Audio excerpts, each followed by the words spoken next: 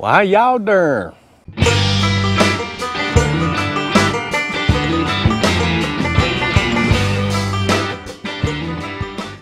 Lord of mercy, what a blessing. I'm Dan. I'd like to welcome everyone to my home in the sticks and the Hits farm. Wherever you are at in the world, I hope you're doing well. And if you are new to the channel, I want to welcome you. And if you return and just to see what old Dan's got going on over here in East Central Mississippi, I thank you for coming back. So in today's video, what we're going to talk about is something that plagues a lot of us, and that's dead batteries. Dead batteries on our lawnmowers, tractors, any type of equipment that uses a 12-volt battery. So let's get after it. So a company by the name of EcoWorthy reached out to me several weeks ago, and they wanted me to take a look at their 25-watt solar panel kit, and it is a maintainer kit. And I said, you know, that would be something really useful to share with you and y'all, just in case you're in a situation like mine where you're always dealing with dead batteries on equipment. So I'm gonna spin you around and I'm gonna show you what they sent me. I'll give you a heads up, there's no unboxing in this video. I started putting this together yesterday. Today is the first day in several weeks that we haven't had any rain. We had Hurricane Francine, or the remnants thereof, come through. It's supposed to rain later on today, but today is the first day that I'm actually able to get out and show y'all what I've done. So, okay, here is the kit that EcoWorthy sent out to me. 25-watt battery charger kit and maintainer. Cats. And this is how it came to me. Now, inside this box was a monocrystalline solar panel. This U-bracket, all of the hardware to install the U-bracket and install the U-bracket to, in my application, a 4x4 post. Comes with some instructions, fairly well written, alligator clip connectors, and a ring connector as well. One of the things that I really like are the plug-and-play connectors. I'm sure there's terminology for it, but that's what I call them. They're just easy to use, easy to connect everything up together. Now what I'm using this solar panel maintainer kit for is to keep the battery on my mule topped off. I use this mule dang near daily here on the farm, but like many other things and many other folks, come wintertime, this piece of equipment doesn't get used very often. So we do know that over time the charge in the battery will deplete over time. But this system, which is a maintainer, and there's a difference between a charger and a maintainer. We'll talk about that here in a second. But what this solar panel does is it sends small doses of voltage or current to the battery to keep it topped off. Now the important thing to remember on this system is, the maintainer system, is your battery has to be at least 75% charged to begin with. If it's any lower than that, or if it's drained, it's not really going to work, or it's going to take a really long time to get that battery charged. So I'm going to walk over here, I'm going to show you the battery system in this piece of equipment and how I'm using the solar charger maintainer kit to keep my battery topped off. Okay, so what I'm running on this piece of equipment is an AGM battery. This is not the original battery for this piece of equipment. It's actually a larger battery and it's for a regular vehicle, but considering how often I use it, stop and go, I just decided to put an AGM battery in here. Now how I have this hooked up is, I have one lead here on the negative and one lead here on the positive, which is this line here, and it goes into this solar charge controller. And by the way, this is a PWM solar charger, and let's see, I'm showing that the panel is putting out, and the only thing that this doesn't show is what the solar panel is putting out. I'll show you some pictures of that.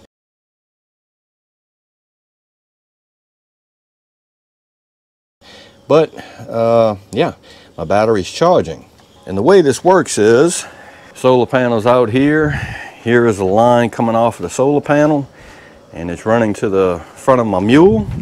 The line from the solar panel goes into the first input section of the charge controller, which is right here. For the 25 watt version of this system, I'm using the second set of inputs here on this line that's running down to the negative and positive of my battery. And it's just that simple. The important thing to remember is with a solar system, when you set this up, you want to hook your charge controller up to your load first, which is the battery. So once you have your battery hooked up to your charge controller, at that time you can hook up your solar panel to the charge controller and get it charging. Now this charge controller will do several different types of batteries, lithium, gel batteries, as well as flooded batteries. This is an AGM, so I'm just running it as a gel battery. The thing that I like about this charge controller is how easy it is to select what battery you want to use, or what battery you want this charge controller to maintain. And you do that by pressing this button and holding it for 5 seconds, and you'll see that these LEDs will flash. So every time you press the LEDs, one more will light up. 3 are lit up, 1's lit up, 2's lit up, 3's lit up, and then you go back to 1. So 1 is for like a lithium battery, 2 flashing LEDs are for gel batteries, and 3 flashing LEDs are for flooded batteries. So if you don't touch this button for 5 seconds, those 2 LEDs will remain lit, and now this thing is programmed. Okay, Dan, you need to use this mule. How do you disconnect it from the whole system? Real easy. To disconnect this charge controller from my batteries, all I have to do is just disconnect it from this quick disconnect right here, and I just set this whole thing off to the side.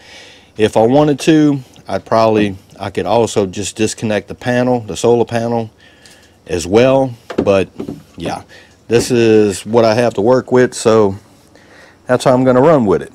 Now, is that an unorthodox way to run it? Yeah, it's really unorthodox, but this is what I have to work with. I only have 6 foot of cable. This is where I park my mule, and guess what? It's working for me. So you just have to see how this kind of setup would work for you and your application. Now, real quickly, I don't want to confuse anybody with a charger and a maintainer. A maintainer is just that. It maintains a battery. It sends small doses of current to the battery to keep it at a certain voltage. When the battery doesn't need it anymore, the charge controller shuts everything off and it just floats until that battery drains a little bit, and then it kicks in and it'll start charging it or maintaining that battery again. Now on a charger, which is a lot different, it actually sends a lot of current to that battery to bring it up to where it needs to be, normally 12 volt, and it stays there. The big difference is on a charger, you have to disconnect it because you could overcharge a battery. With a maintainer, which is a system that I'm using, I could just leave it on all the time and not have any problems. Well, all right, short video. That's what I wanted to share with you and y'all today. A eco-worthy 25 watt solar kit, a maintainer kit that I'm going to be using to maintain the battery on my mule. I may also move it over to my tractor come time, or I may even get another one. We're just going to see how this one works. But the thing to know is this system is not just for batteries. You can use it for lights, you can use it in your chicken coop. There's a lot of things that you can use a system like this for.